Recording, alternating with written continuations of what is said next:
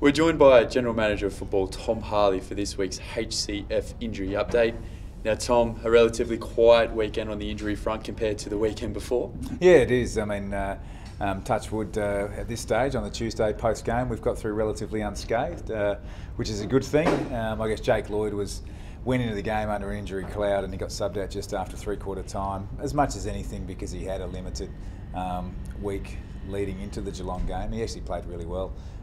So we're able to put Dean Towers into the game and take Jake off, but he's recovered well up to this point in time, and we expect him to be available for selection against the Hawks. So other than that, things are tracking reasonably well, touch wood.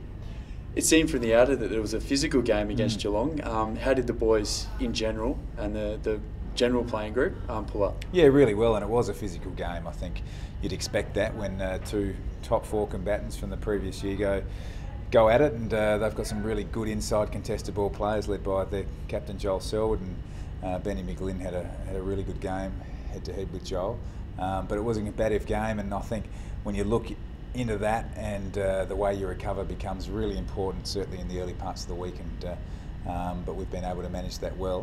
Had a good hit out this afternoon, Tuesday afternoon, in readiness for another good hit out full ground on Thursday morning, and then obviously head down to Melbourne to take on the Hawks. How is Isaac Heaney tracking in his recovery from his PCL? Yeah, look, he's tracking really well. I guess Isaac, being a first-year player, take a really cautious approach, but he's actually started some Alter G running hopefully this week, the back end of this week, and we're not going to take any risks with him. We're certainly in no hurry to rush him back into the team, but early stages he's been really diligent with his recovery, and our medical team have been working on him really diligently as well, so we'd expect to see Isaac ready and match ready pretty soon. Now Lloyd Perris underwent an arthroscope to clean up some issues with that knee. Is he back on track? Yeah, he is. I mean, Lloydie has had a wretched run, as we've commented a couple of times in this segment, and the operation went well, and it's just a rehab situation for him at the moment. So the Neef will have a bye this week, so he's got another week where he doesn't miss a game per se.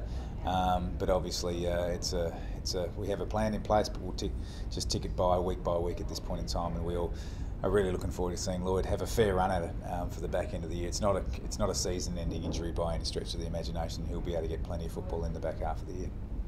Up against the Hawks on Saturday, as you mentioned, a lot of talk surrounding the game. Is there an air of excitement around the club? There certainly seems to be through the hallways, talking to a few of the players. Yeah, look, I think it's like there was the week before when we played Geelong, and couple of weeks prior to that when we played Fremantle. Those big games are what players play for. Certainly remember from my playing days it was always exciting, but I think John Longmire hit the nail on the head.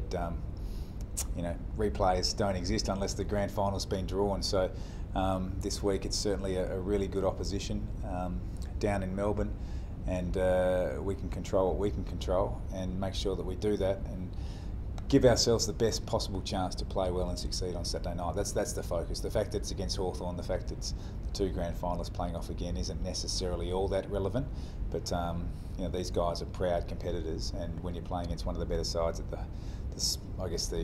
ground where the finals are played, you can't help but get excited by that.